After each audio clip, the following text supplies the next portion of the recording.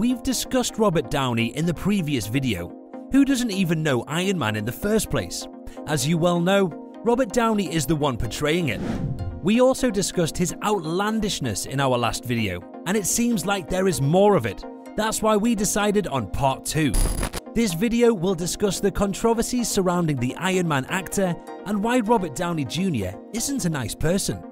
But before we get into it, do me a favor and smash the like, subscribe to the channel, and hit the bell button for notifications whenever a new video is published. To recall a few details about Robert Downey Jr., he reached his peak himself as one of Hollywood's highest paid actors. His relevant films were the Iron Man series, which also plays a massive role in the Marvel Cinematic Universe.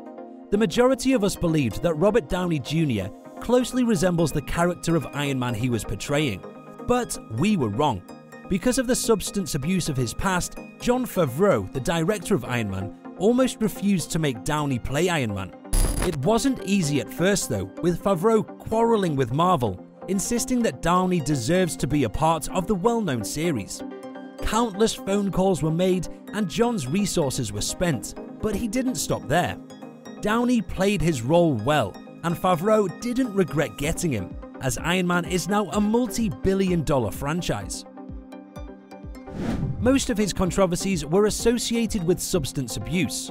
One incident cites that an intoxicated Downey wandered into a neighbor's house and passed out on a bed. Another was when Downey was spotted walking around the streets of Culver City barefoot while on his parole days. He was later removed from the TV program Ally McBeal, sent back to prison and ordered to rehabilitate. The Downey family has its name of the industry and substance abuse. The father, Robert Downey Sr., made his son influenced by his addiction, in which he allowed his son to try some hints of cannabis while he was 6 years old. It made the bonds between them grow stronger. Bond completion companies initially refused to insure Downey until Mel Gibson paid the insurance bond for his picture The Singing Detective in 2003. He went on to star in films including Kiss Kiss Bang Bang in 2005, Zodiac in 2007, and Tropic Thunder in 2008. For that, he was nominated an Academy Award for Best Supporting Actor. It was an ultimate success for Downey until Jon Favreau reached a hand for him and paved the way for Iron Man to be successful. But before we proceed to some of the controversies the actor is involved in, let's try to dive first into the early life of what we know as Iron Man, which wasn't discussed in the previous video. Robert Downey's early life and career. Downey was born in Manhattan, New York City, the younger of 2 children. Robert Downey Sr., his father, was an actor and filmmaker, and Elsie Ann, his mother, was an actress who appeared in Downey Sr.'s films. Downey had modest appearances in his father's films when he was younger. At the age of 5, he had his acting debut in the absurdist comedy Pound in 1970, playing a sick dog. And at the age of 7, he starred in the surrealist Western Greaser's Palace, 1972.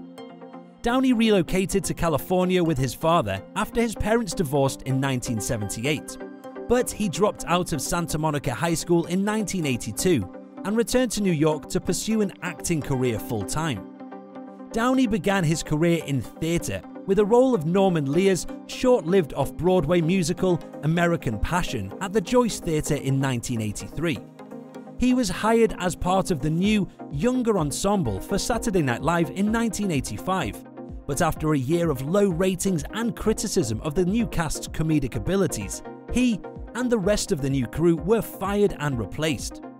According to the Rolling Stone magazine, the Downey fail sums up everything that makes SNL great, which crowned Downey the worst SNL cast member of all time.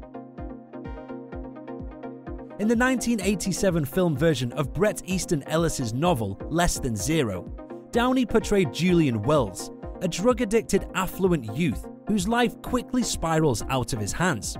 Although Downey has said that the role was like the ghost of Christmas Future for him, since his drug problem caused him to become an exaggeration of the character in real life, his performance was critically lauded.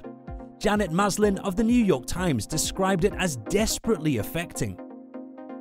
He played Charlie Chaplin in Chaplin in 1992, a role for which he studied hard, learning to play the violin and tennis left-handed. He had a personal trainer who assisted him in imitating Chaplin's posture and mannerisms.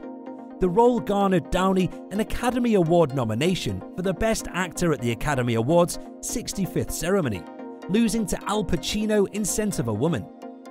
In the years later, Downey was on the verge of controversies regarding drug-related issues. Downey has been arrested several times on drug charges, including cocaine, heroin, and marijuana. Downey's stepmother Rosemary informed author Alex Trzonlowski in a People magazine article titled Bad to Worse on December 18, 2000, that Downey had been diagnosed with bipolar disorder and that this was the reason he was having such a hard time keeping sober.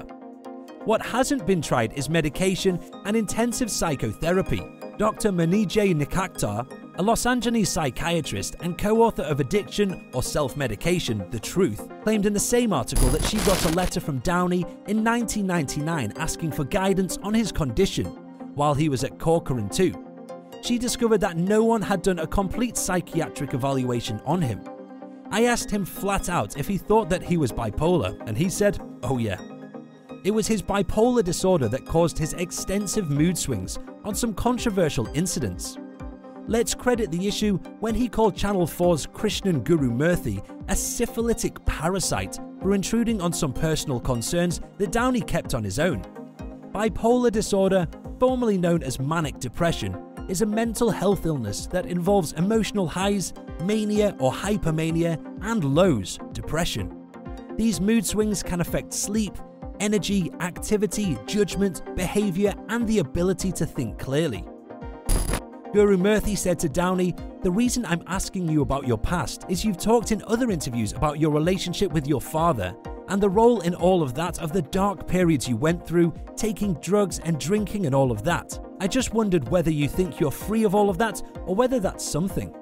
The actor cut him off and asked, "What are we doing? Are we promoting a movie?" and then walked out.